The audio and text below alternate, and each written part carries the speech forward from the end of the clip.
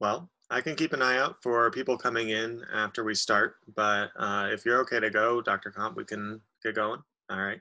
So, just to introduce Dr. Jeff Comp really quick. So, he is a APD at the Creighton School of Medicine Emergency Medicine Residency and an associate professor at the U of A College of Medicine Phoenix. And he's interested in EM, obviously, and wilderness medicine, especially. So he's here to talk today about submersion and drowning injuries. Yeah, thank you so much. I appreciate it. First off, this is an incredible group of really highly motivated people, and I love that you're doing this. I'm going to put my my contact information at the end of this PowerPoint, but it's awesome you guys are starting to get involved so early on, and I'd love to help. So let me know what I can do to kind of give you guys a hand through this. So I'm going to share my screen.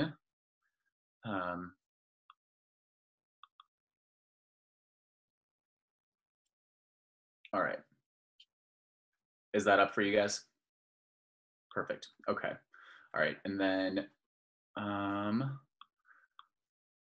Luke, can you do me a favor? So while I'm doing this, I turned off all sort of the chat stuff. So if anyone has any questions or anything, can you just interrupt me and let me know if we need to have a clarification or something? Absolutely. And it's definitely a small enough group to where if you have a question, you can unmute yourself and pipe up. Oh yeah, please do. This is very much a discussion along with the lecture too. So, so drowning, right? I mean, we're all in Arizona, and it is almost September, but August, and it's a really concerning time. We see a lot of this in the ER. We see it nationally, but especially here in the Southwest, when this is one of really the only things that we can do to cool off every once in a while, right? So I'm going to do a little bit of a mix. So we're going to start off with what are the things that we're concerned about when it comes to drowning, and then we're also going to focus on how we do some of the backcountry rescue, but also how we incorporate that into the emergency department. One of my big things is recognizing that wilderness medicine is everywhere, from downtown New York, where you can have hypothermia and frostbite, all the way to down here where we have all of our snakes, scorpions, heat stroke, all that kind of stuff. So finding that link between wilderness and emergency medicine is one of my big interests, and I'd love to chat with anyone else about this as if you have any interest in too.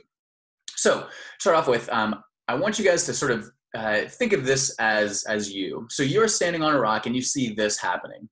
So you got this guy that's doing a little bit of rafting, maybe getting a little bit in over his head, and he just gets tossed. So as you can see in this video, there's the guy that pops out, but his raft just continues to get thrown. So he was very lucky that he was able to get thrown rather than getting stuck here with this sort of like continuous tumbling. So that's our stage. That's what's going on. So what do we do from here? We're going to talk about a couple different things.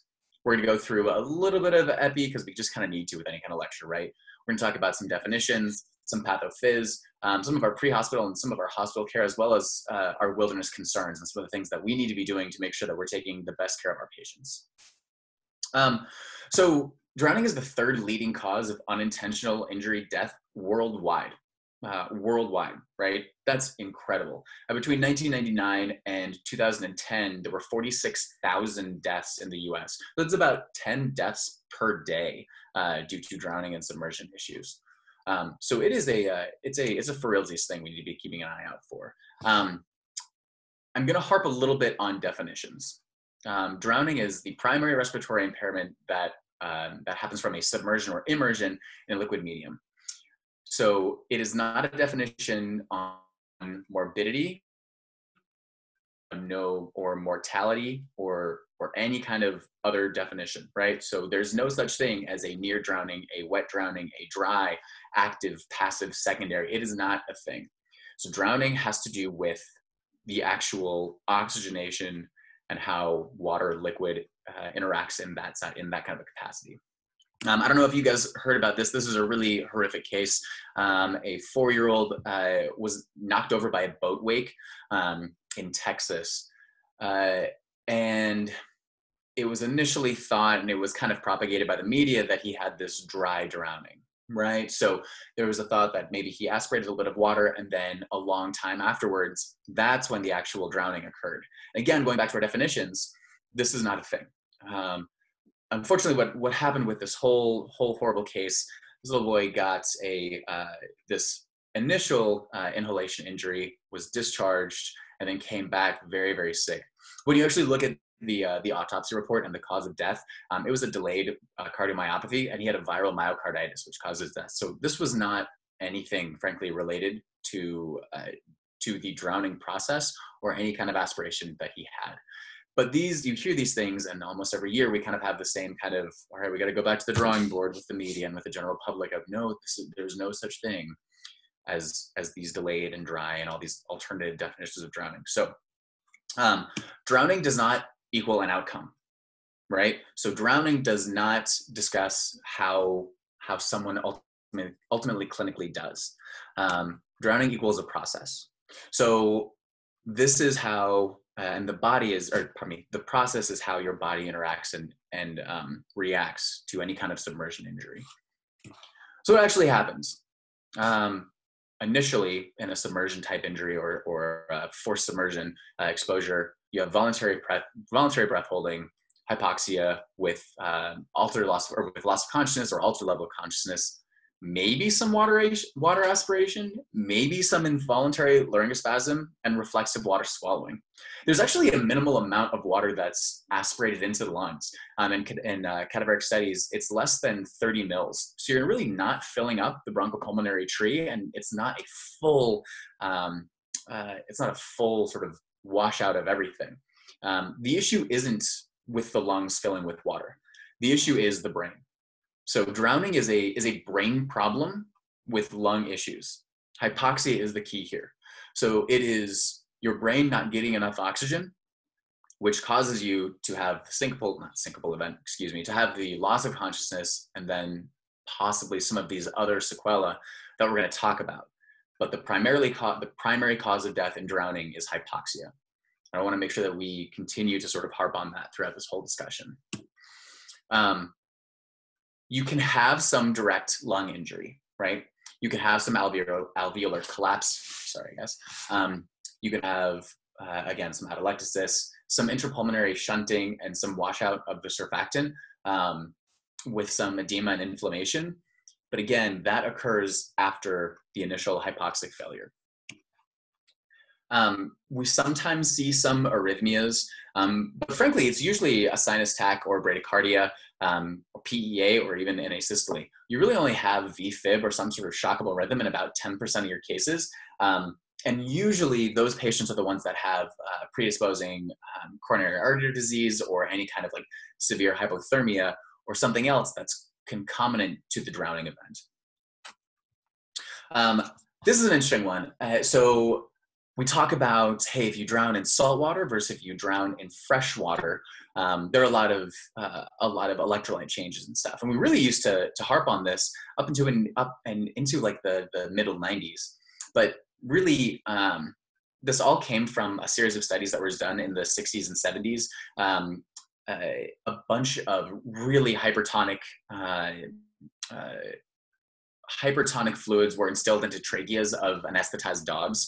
And they were trying to essentially see if you had any changes, but they were giving up to 11 mils per kilo of this hypertonic fluids and up to 44 mils per kilo to have and see some of these electrolyte changes.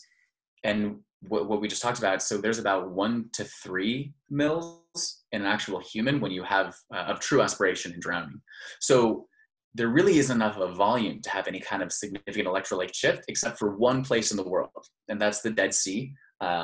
You have chloride, magnesium, and I think calcium changes because it is so hypertonic in comparison to the rest of the world.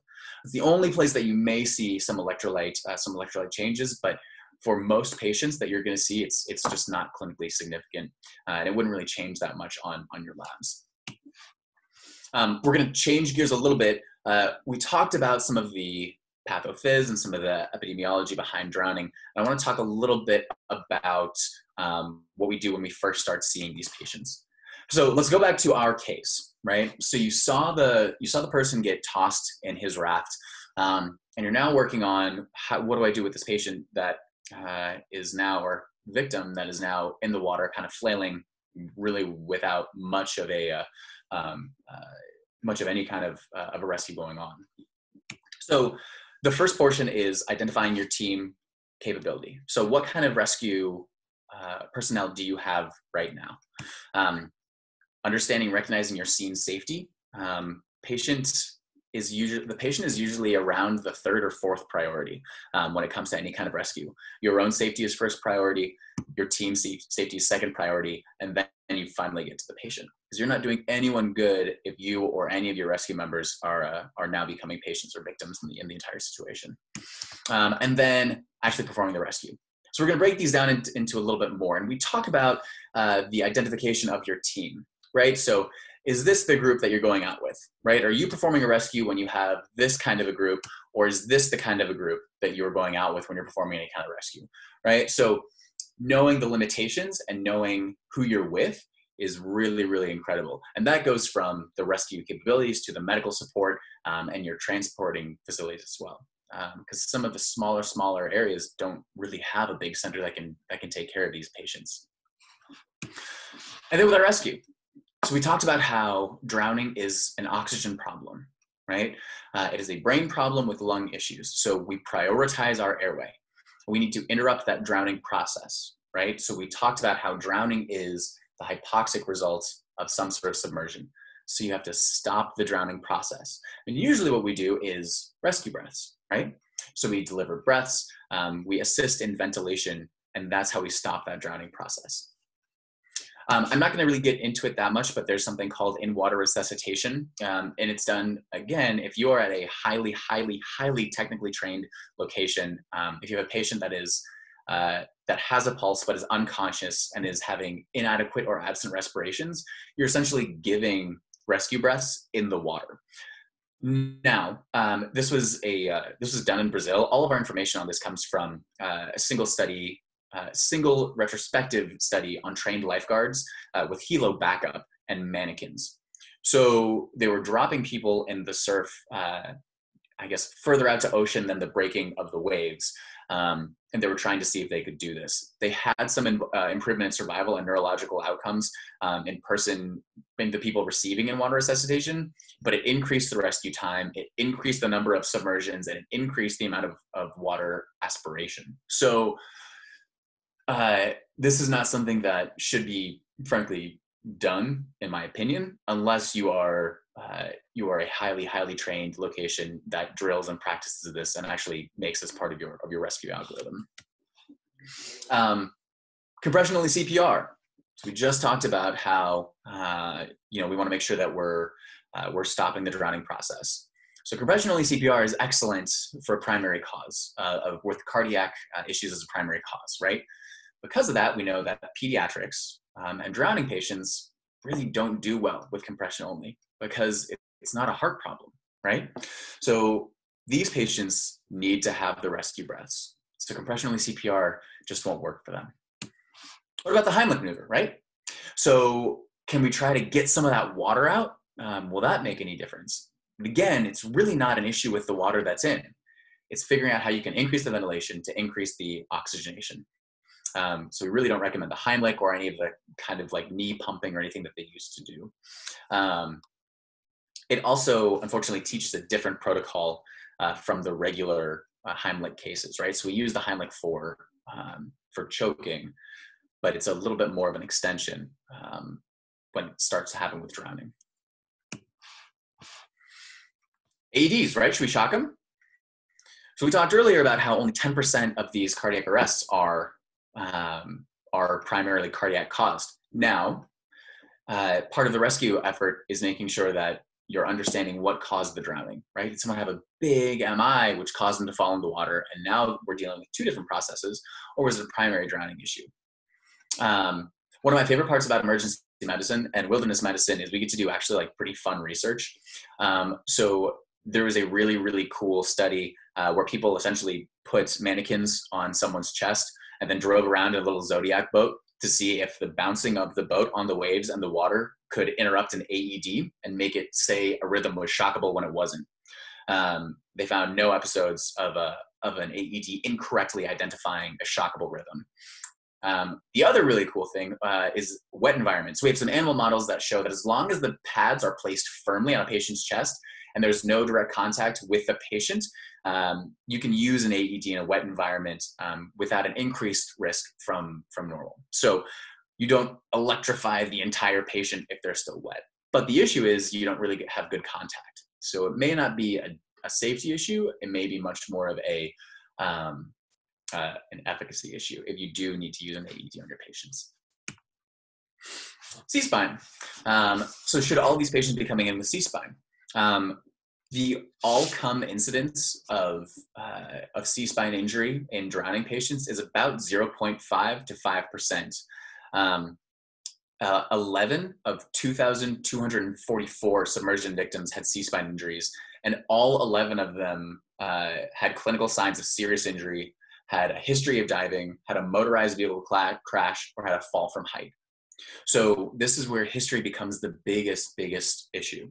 If you don't know what's happened, yeah, you can do C-spine. But if it was a witnessed event and it doesn't sound like it was a traumatic issue, you really don't need to maintain C-spine precautions, because that could absolutely hinder your ability to deliver rescue breaths or stop that drowning process with oxygenation. So how do we evacuate, right? Let's say you are a lifeguard or you're up at Bartlett Lake or Pleasant or something around here.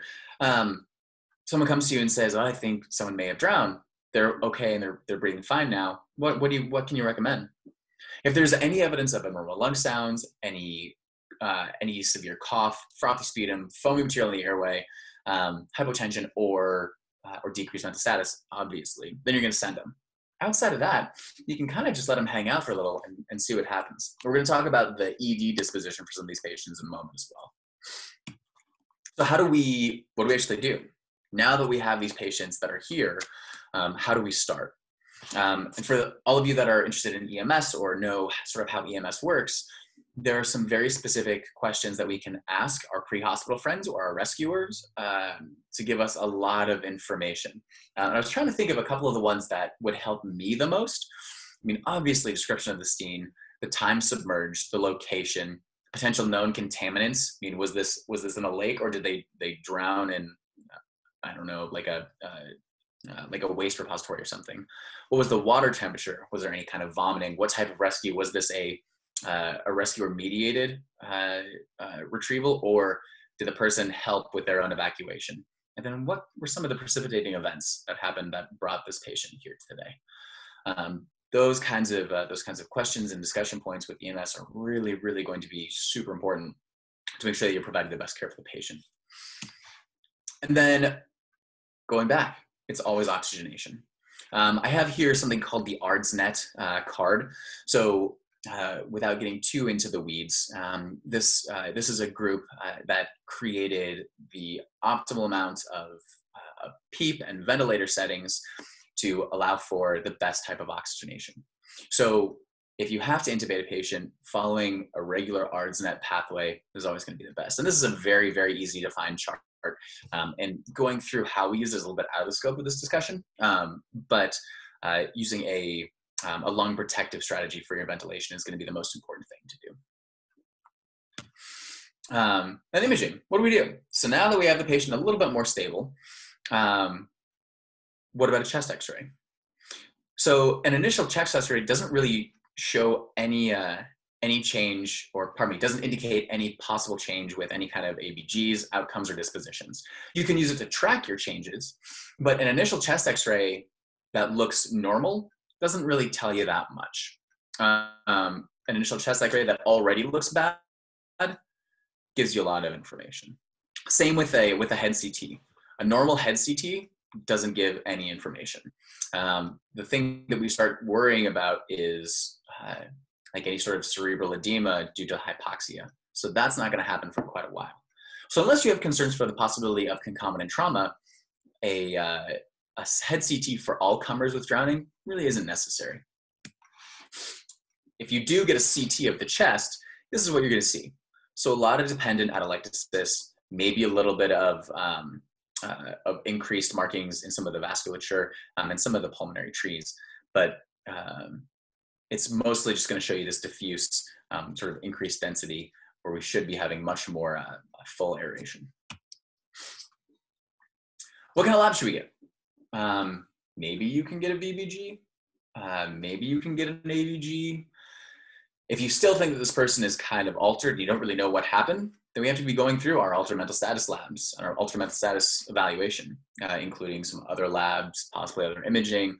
But when it comes to the drowning itself and a person that looks otherwise okay, there's not a lot that we're going to get from additional labs.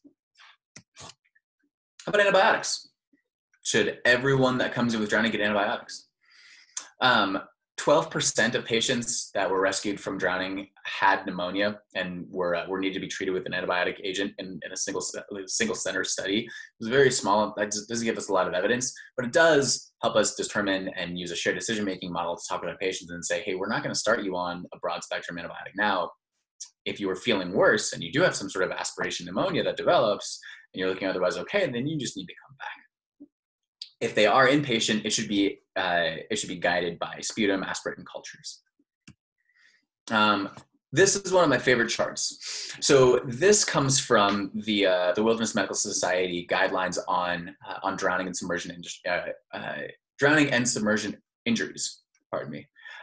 This came from a single retrospective study, but they had 42,000 lifeguard rescues, and this serves a lot of our information. This gives us a lot of our information on what we actually do and how we disposition these patients. So I want to highlight a couple different things. If you have a patient that has normal auscultation on breath sounds and no cough, they had a 0% mortality. Even if they had a normal auscultation and they had a cough, they had a 0% mortality. But what's interesting is how much of a jump happens if you have any kind of a challenge finding a radial pulse. And this was, they use radial pulse as their sign of hypotension because this was a pre-hospital study that was done with lifeguards. So they didn't always have blood pressure management or monitoring. But if you have a patient that comes in with pulmonary edema that's concerning developing pulmonary edema due to your physical exam and auscultation, plus decreased radial pulse or hypotension, your mortality went from 5.2 if you could feel good pulses to 19% if you had a hard time finding pulses. And then obviously going through again your, let me go back, your respiratory arrest, cardiopulmonary arrest, you're having pretty high mortalities from those as well. But I think the most important thing is finding your hypotension and finding your pulse and seeing how your patient is doing in those two clinical aspects. Because that really gives us a huge jump in the concern for mortality in these patients. All right, so what do we do? Who can we actually send home? Does everyone have to come into the hospital? What's a concerning story? What's a not concerning story? So usually we can send a patient home if we do a 4 to 6 hour ED observation. They have normal mental status and they have normal respiratory function. And that kind of recommendation comes from 3 different studies. They're all really small.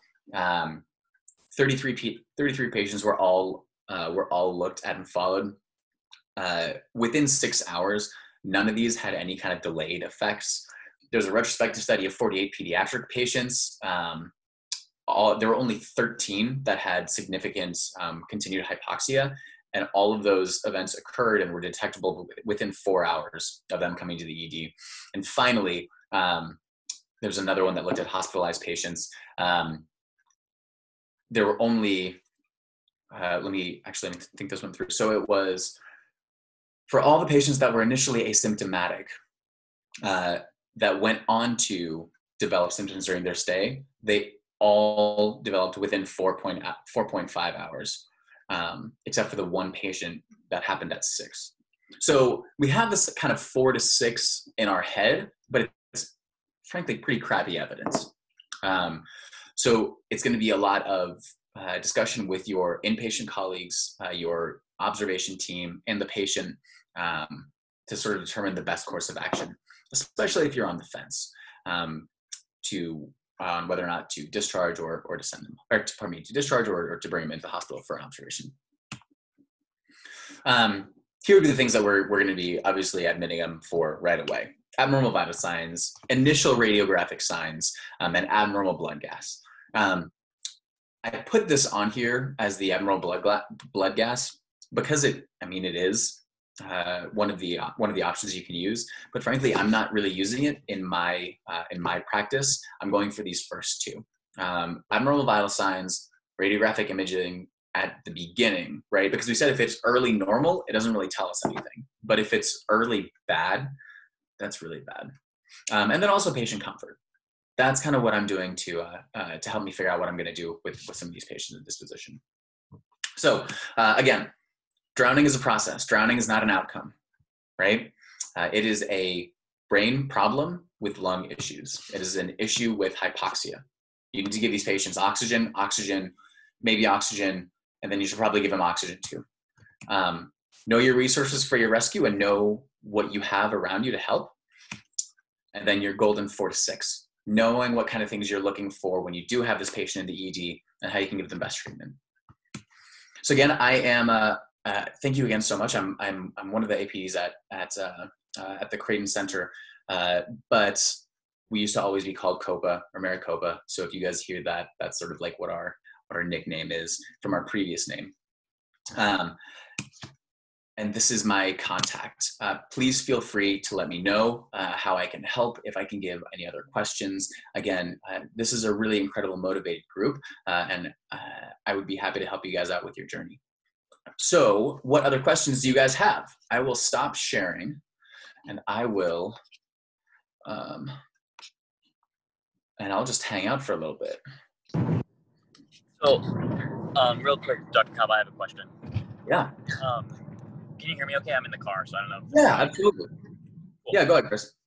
So frequently, at least, like, this is perhaps anecdotal based on my previous experience, but like, especially in Phoenix, we see, a lot of younger, infant pediatric drownings.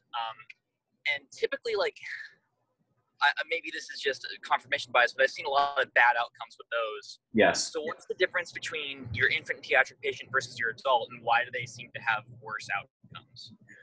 Because they don't have as much of a hypoxic reserve, right? Because these guys they don't have the same protective systems, and also, unfortunately, because when drowning happens with peds, it's usually a much longer submersion incident.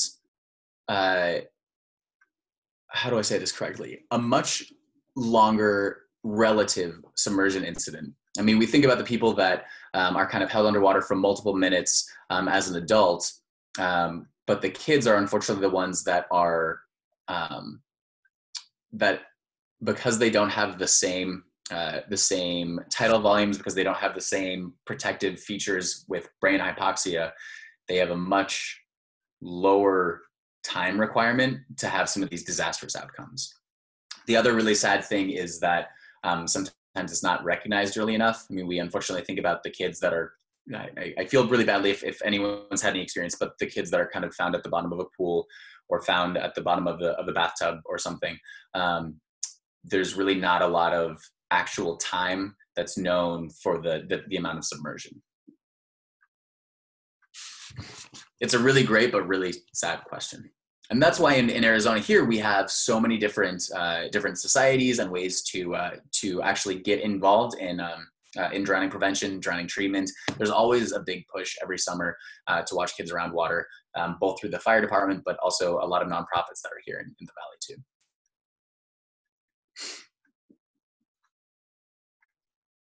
A lot of what you talked about really emphasized kind of what the pre-hospital actions are for these drowning incidents. So do you have any insight on maybe more or less helpful EMS protocols to help with that? The most helpful EMS protocol is to stop the initial insult, is to ventilate aggressively early on, and oxygenate aggressively early on, right? So if that means if you have someone that can tolerate nasal cannula or face mask, or if you're doing something like a nasal trumpet or an oropharyngeal airway and you're providing additional bagging, or you're pre-oxygenating before you attempt to intubate, all of those things are the most important thing. But the best pre-hospital intervention is to stop the drowning process and to start oxygenating as fast as possible. Michael says, is there a strong correlation with initial EKG, PEA, VFib asystole, and neurologic outcomes? Not really, because there's not a good predictable EKG finding in drowning. So we don't really have, we don't have anything specifically for drowning. So the best way to answer that question is to sort of say all comers with cardiac arrest, PEA or any kind of other non-shockable rhythm like asystole is going to have the worst outcomes. But unfortunately, like we talked about, you really don't get a lot of primary VFib or VTAC, which are two shockable rhythms, in drowning particularly, unless it was, you know, some big old dude that just eats cheeseburgers every day and had an MI and then fell into the water or something like that.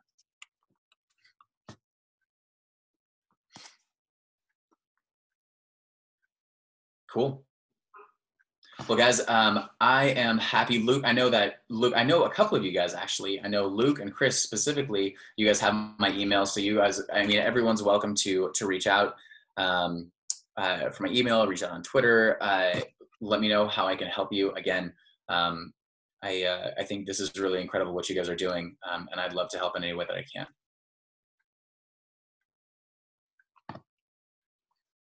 Thanks very much. You're welcome, guys.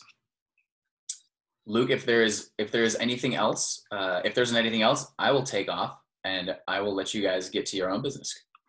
Sounds good. We'll get into a little bit of business, and thank you again.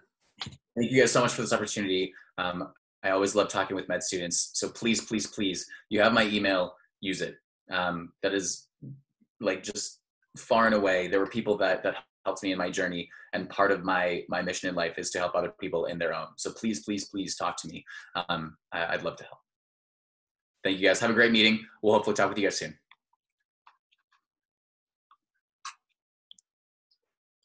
All right.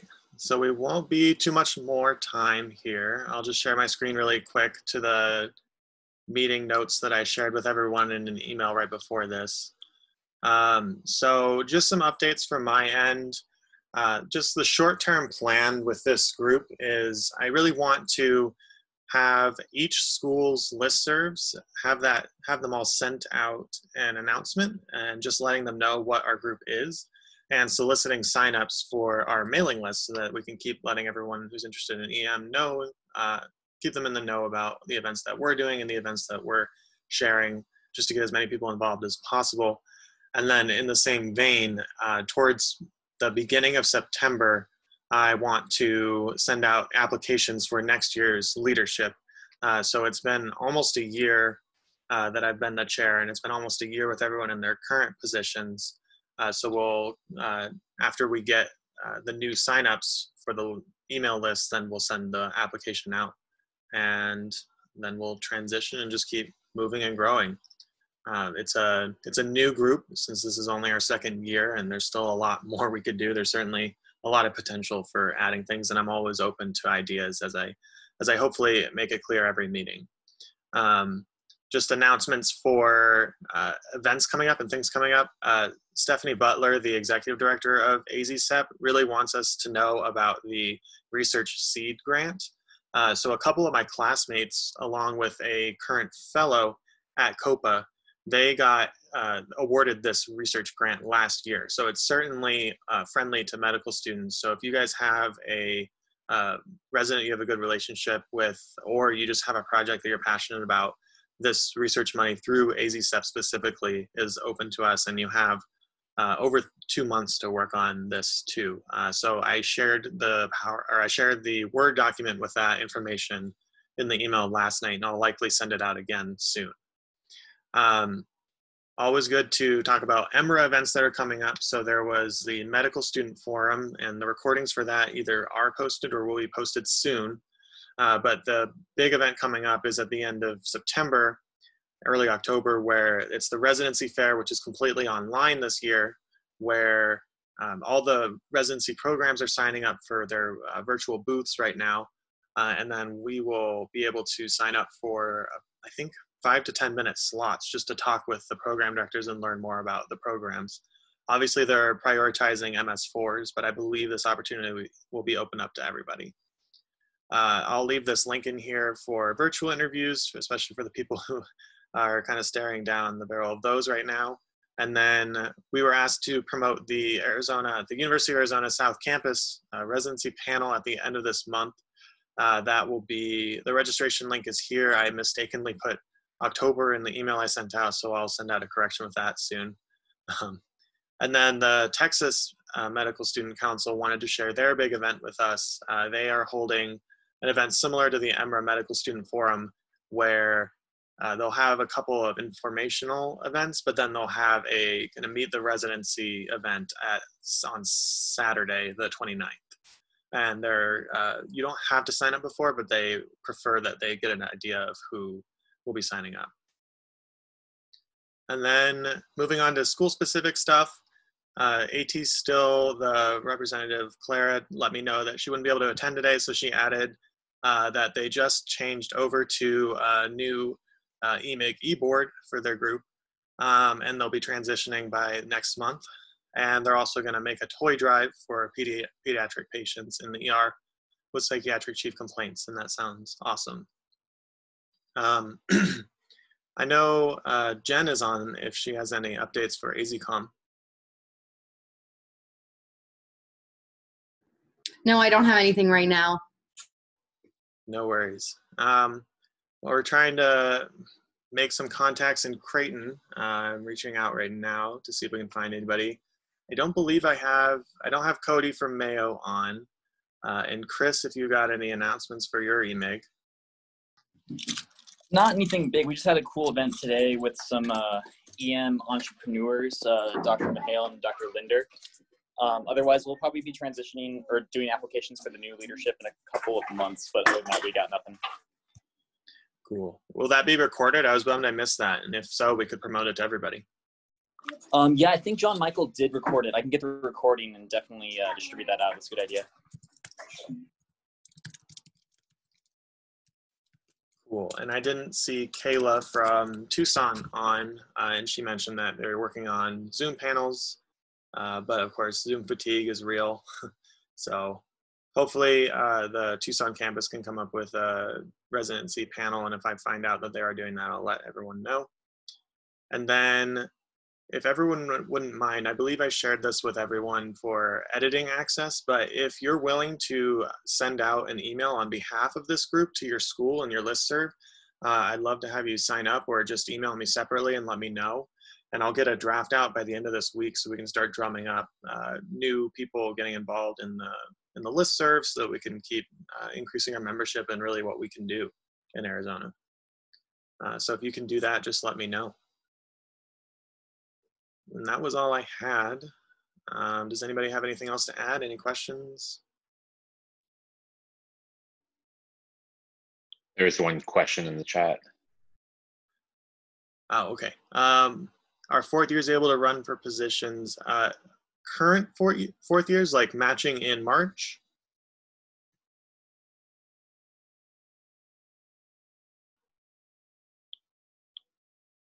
Okay. I don't think so, because we do have year-long appointments that would be until September of next year. But if I think if there are extenuating circumstances or we really need that representative from the school, and we'd be happy to have all the help we can get, honestly. And there's always going to be projects that we could work on. Like I have an idea for a legislative guide that I'm hoping to write soon, and we're always willing to take help on that. So there should be opportunities too, and we'll keep letting everyone know as soon as we know what we are able to do in the announcements.